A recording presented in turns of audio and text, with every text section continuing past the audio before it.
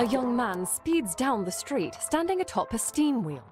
Somehow he's managed to turn the machine on without wearing control specs. Without them, he'll likely crash any second now. Drat.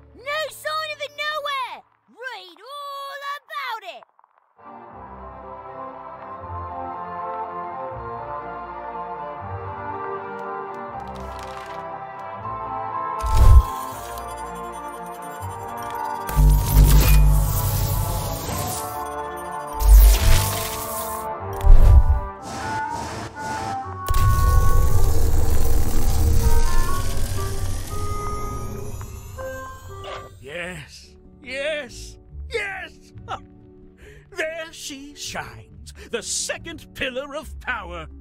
More spectacular acts await. And, more importantly, higher admission prices. Or, if you believe certain theories out there, even more bloodthirsty vicious. It's not exactly blood or beer around here right now, like when we lit the first pillar, is it? No vicious nearby for days. We will only continue to grow from here. We get bigger, we get better.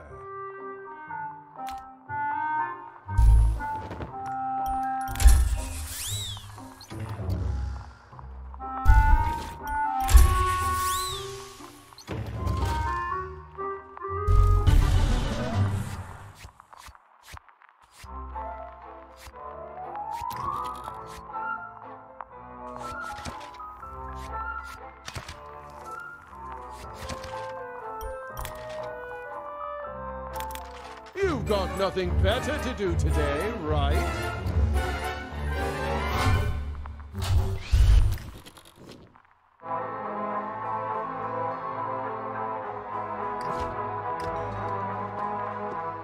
How are my second-rate performers handling things out there, Amy? Swimmingly. I thank you for sending them with me. It seems every step closer to the bridge offers a new obstacle. Yet things have calmed down around the circus. Curious. Yes. How is it that a site full of freaks is the safest, maybe even the sanest, place in town? And the maddening began mere moments after lighting the Pillar of Power. Pure coincidence? Yes? Surely you don't suspect I have some hand in this chaos? That would involve actually thinking about you, Uncle, which is something I actively try not to do.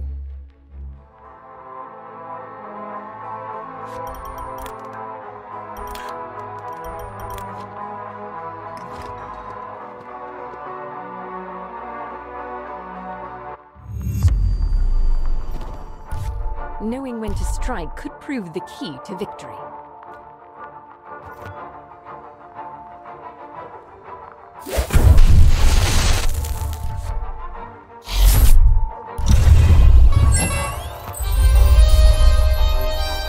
Feels good, don't it? Coming at ya. No.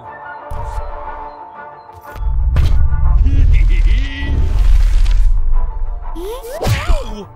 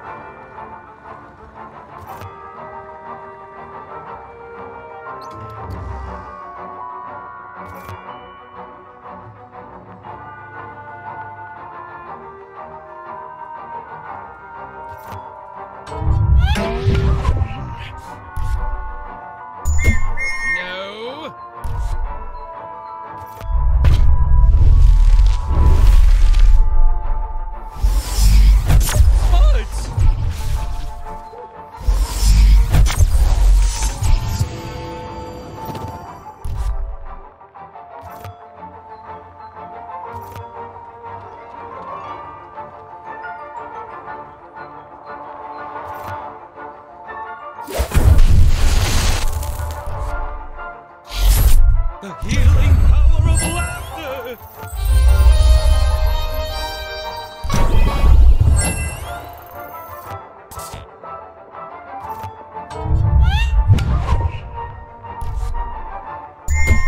No!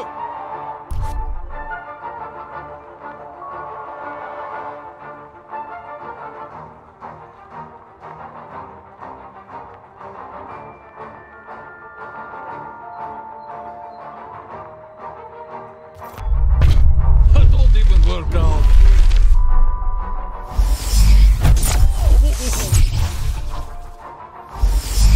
Someone wants to play.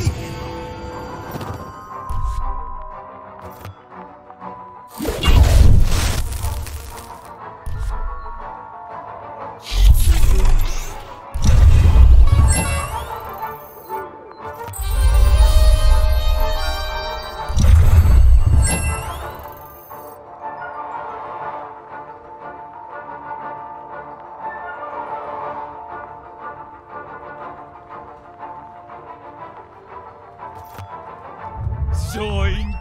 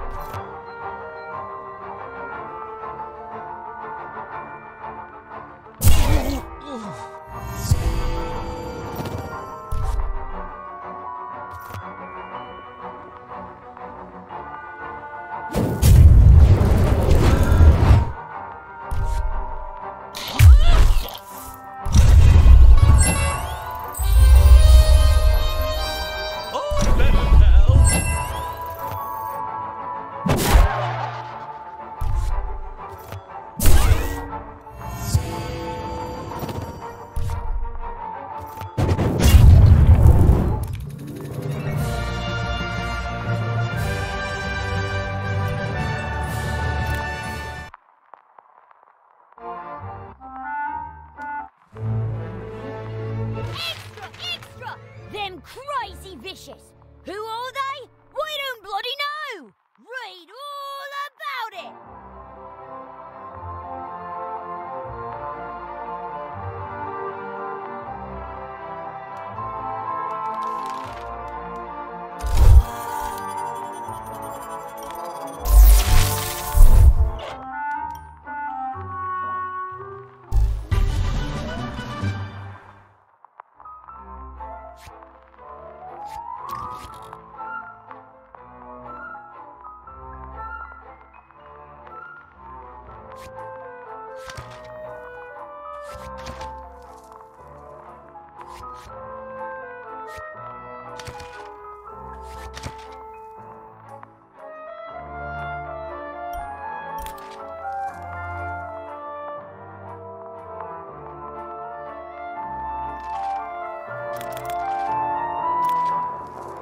Don't forget to buy some popcorn!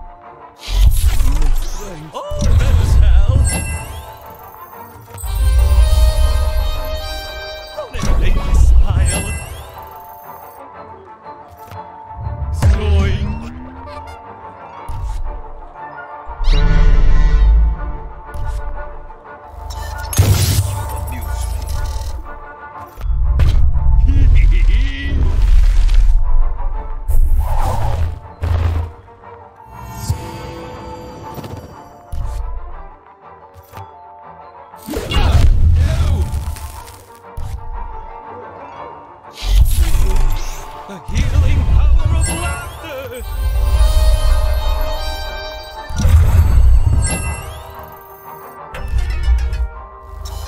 Someone wants to play!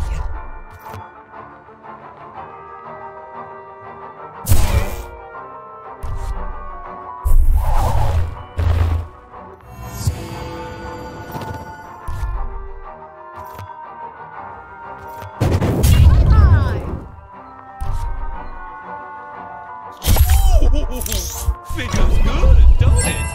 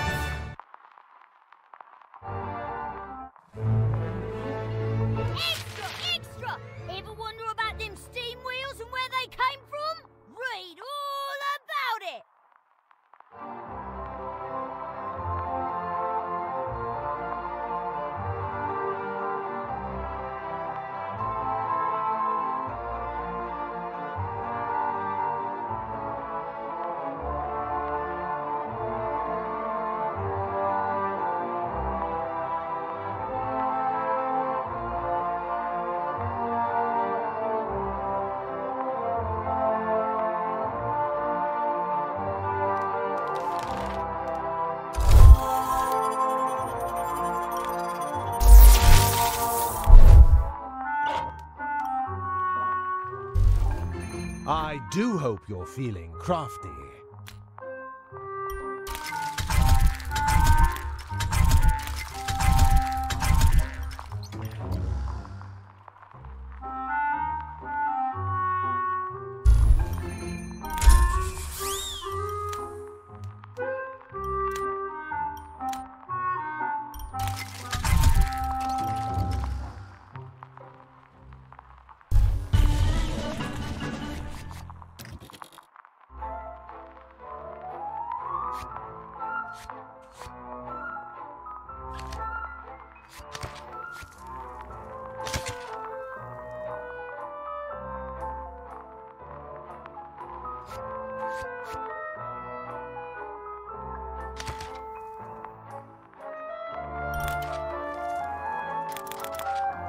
The London City Circus, how it all began.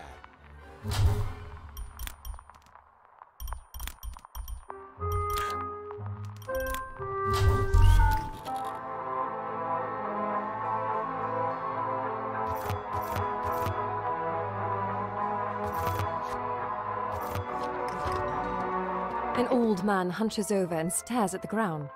He looks like he hasn't eaten in days. He repeatedly mumbles something none of us can make out, though we're relatively certain he is asking for money. We made the right choice.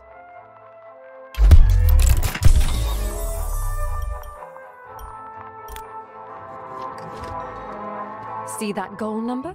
We need to choose a performer whose enjoyment rating can best that sum after we spin the wheel. Then we can put all we've earned on the line to try again.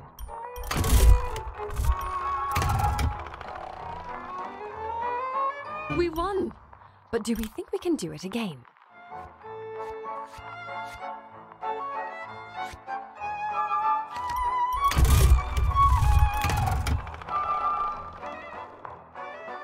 We won!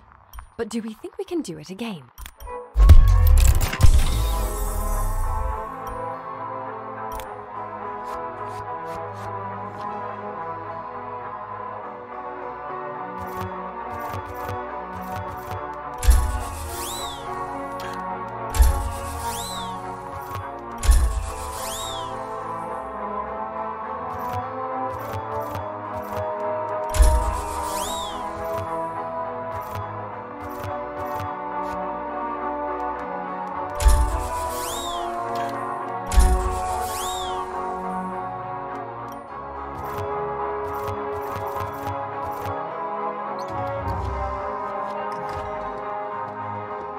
Good news for you, Uncle. Your Circus Electrique story is still happening. Oh? Is your editor growing impatient? My editor is dead. Killed by the entertainment reviewer. Ivan did that? How terrible. And after such a good review for the premiere. Yes, please go hug him if you see him at the pub. That would end in one hell of a story, I'm sure. But for now, I need an interview. Several, actually. My single story has morphed into an ongoing feature. You don't say. How did you get your foot in the door on running a circus? You know I know your story, but I could use some quotes, so people believe how dumb you are. How flattering. I suppose the beginning was in 1866. I was 15, living in Coventry, with no idea what to do with my life. But then he came along. P.T. Barnum. The Prince of Humbugs himself, yes.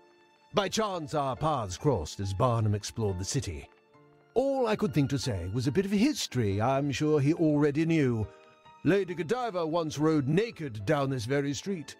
He laughed and said he could use a good tour guide. I spent the next few hours in his company. Before we parted, he said to look him up if ever I was in America.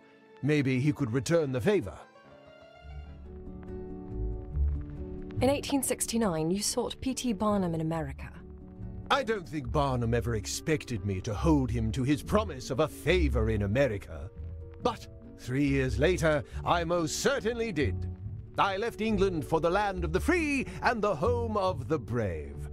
It only took about 2 months, and all but 2 of my dollars, to find Barnum, but I did.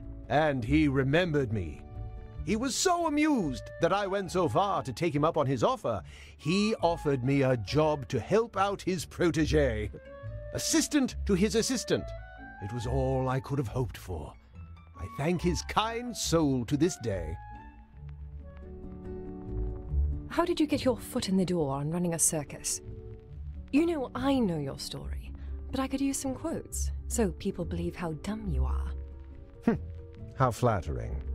I suppose the beginning was in 1866. I was 15, living in Coventry, with no idea what to do with my life. But then he came along. P.T. Barnum. The Prince of Humbugs himself, yes. By chance our paths crossed as Barnum explored the city. All I could think to say was a bit of history I'm sure he already knew. Lady Godiva once rode naked down this very street. He laughed and said he could use a good tour guide. I spent the next few hours in his company. Before we parted, he said to look him up if ever I was in America. Maybe he could return the favor. Tell me about working for Barnum's protege, Eli Edwards, who now runs the world's most powerful corporation. Oh, always something to prove with Eli Edwards. Early on, we got along very well, until Barnum started asking for my help over his. I think Eli started feeling jealous, devalued even. It didn't help that Barnum actually started referring to me, not Eli, as his protege by the time of our first traveling circus performance in '71. And how do you feel about what Eli has become? Ha! I'll get back to you on that one.